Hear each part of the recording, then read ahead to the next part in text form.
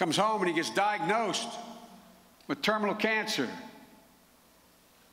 I can't imagine lying in that bed toward the end if the insurance company could have come in and said, this administration has no idea what hard-working, decent, ordinary Americans are going through. Level house that was in a safe neighborhood and with 4 kids and, as I said, a relative. You know, Donald Trump inherited a strong economy from Barack and me. Things were beginning to really move. And just like everything else he's inherited, he's in the midst of squandering it. Squandering it. We need to build an economy.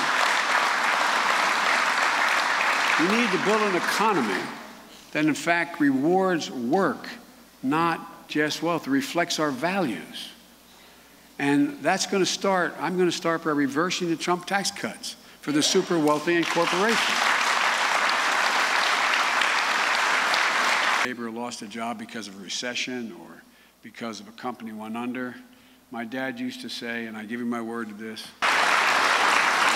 and most of all, we don't deserve a president who goes out of his way to make life in America harder, crueler, pettier. He said he's working for the forgotten American. Well, he forgot about the forgotten American. The American middle class brings dignity, integrity every day to work. They deserve the dignity and integrity reflected in their leaders. The challenges we face are really serious, but I stand here more optimistic than I was when I got elected as a 29-year-old kid to the United States Senate. This guy jumped in a very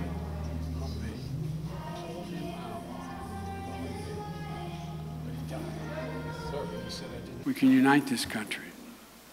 Because, folks, I'm tired of people, Democrats, Republicans, Independents, walking around with their heads down like, woe is me.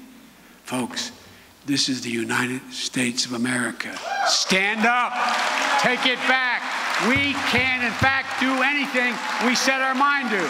This is the United States of America.